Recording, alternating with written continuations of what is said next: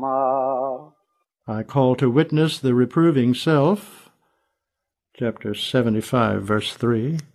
That is to say, I call to witness the self that reproves itself for every vice and intemperance. This reproving self is the second source of human state from which the moral state is generated.